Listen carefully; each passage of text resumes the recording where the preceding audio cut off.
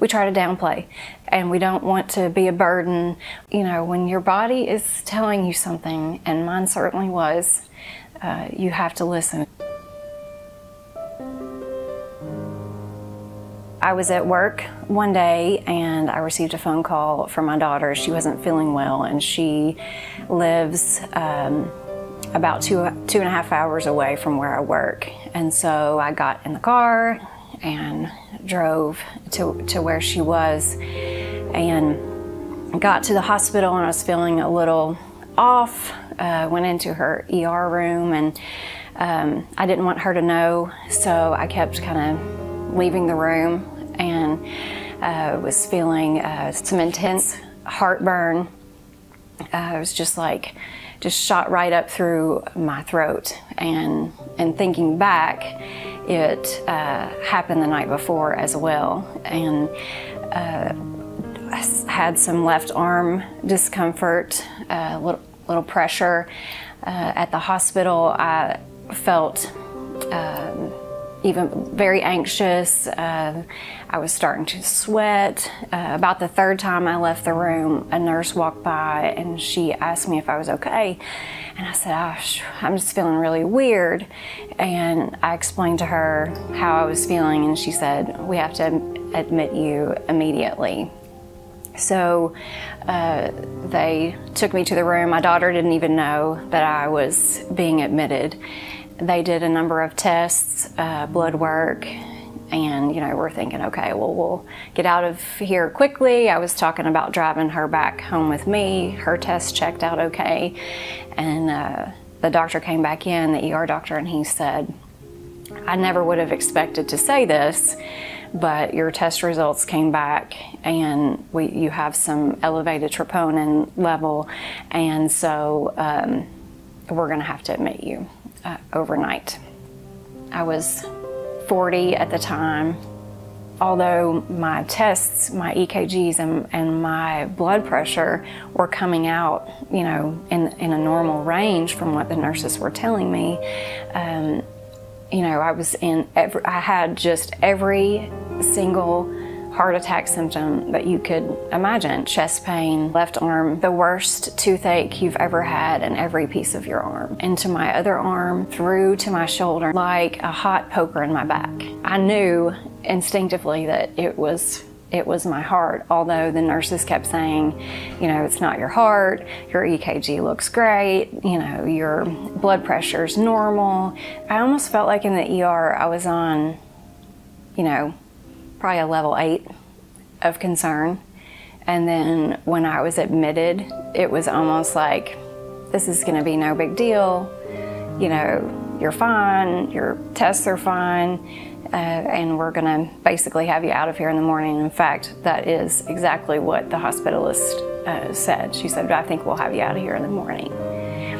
And so, I spoke with one of my friends who's a nurse that morning, and I said, they're telling me my EKG looks good, my blood pressure's good, and now all of a sudden my troponin is very high. And she said, well, if you're having symptoms, that's, the story, and you have every single heart attack symptom that there is. So, I just think the biggest thing you have to do is listen to your body. Just listen to your body, because I knew the night before when I didn't feel well that something was wrong. I was already starting to actually look at heart attack stuff.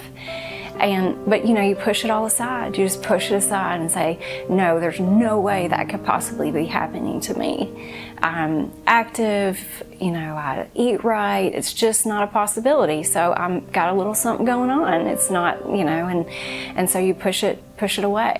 The next morning when the cardiologist came in, obviously my troponin level was telling a different story by that point.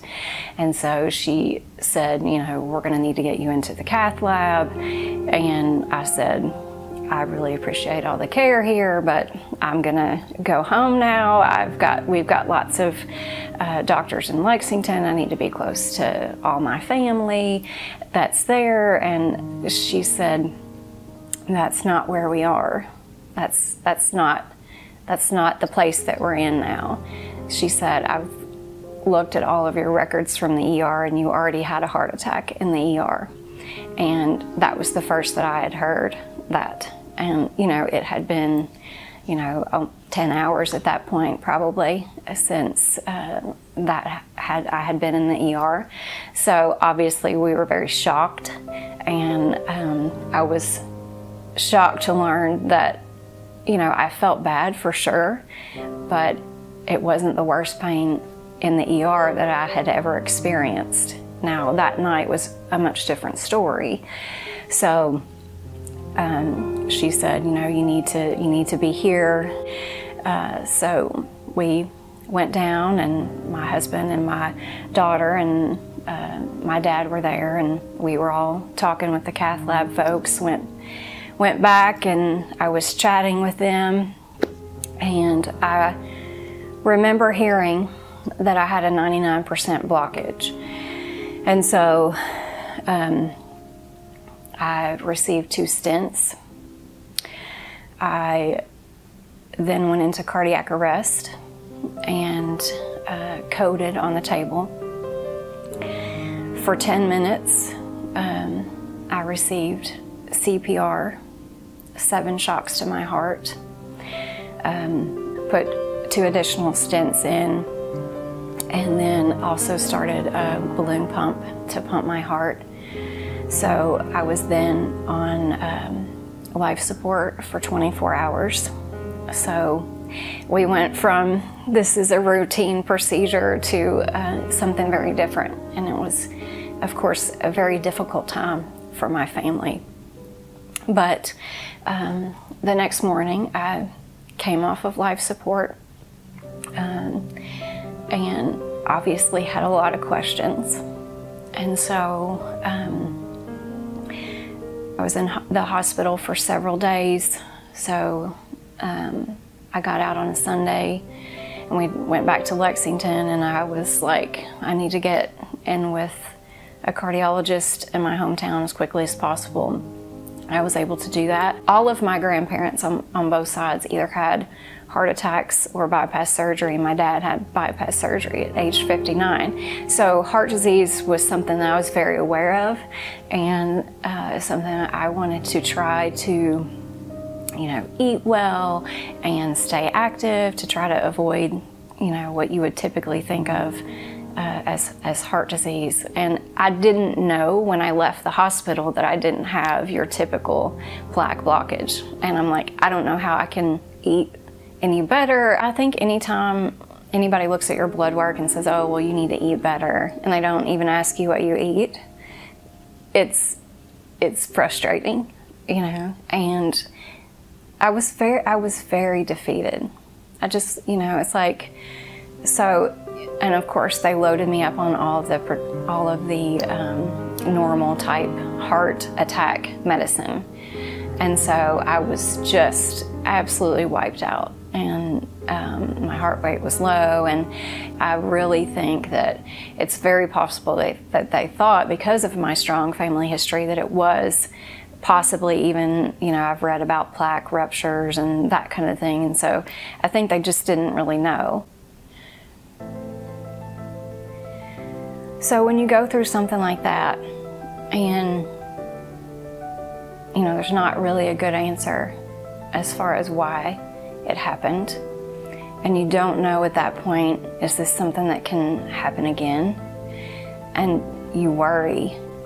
You know, it was so difficult for my family to see me go through that.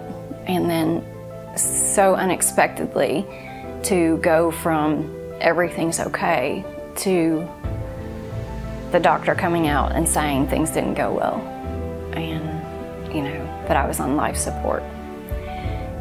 And it was just a really emotional time. And plus I was just wiped out. So it was all I could do to just function, even to get from the bed to the living room on the medication that I was on at that point. And so it was very difficult. And, you know, you think about, okay, well, I need to get everything in order, because what if this happens again? I don't want to leave my family and, you know, without having things taken care of. I definitely had PTSD and discussed it with my internal medicine doctor, and he was like, just the emergent care that went on, you know, you really need to give yourself a year to feel better. And that's aside from the SCAD itself. And it was true. It was absolutely true in so many ways. And mentally, getting involved with other SCAD survivors has really been a huge benefit to my recovery. And another thing that was really beneficial for me was cardiac rehab. It really helped me get through that. And even just talking to the nurses and knowing that I was being monitored, so if I was pushing myself, you know, when to slow down and when not to. And I think that if I hadn't had that, it would have been very, very difficult to kind of get your confidence back. Ultimately, what went on in the cath lab, I don't have any sort of blame. You know, it is what it is, and they did what they could do to save me, whether they knew what my diagnosis was or not. And they did. And so I'm very thankful and appreciative of that. I think what I struggle with the most is the night before being told repeatedly it wasn't my heart. And, you know, just because somebody looks a certain way, or maybe they're not at that point presenting with all of the symptoms, you know, as far as EKGs and troponin levels and blood pressure, that, you know, symptoms need to be taken seriously. And it's just, it is unfortunate. And, you know, the more we get our stories out, hopefully people will learn that, you know, there's no specific age or body type that is associated with a heart attack, and that anytime anyone's presenting with symptoms, they need to be taken seriously.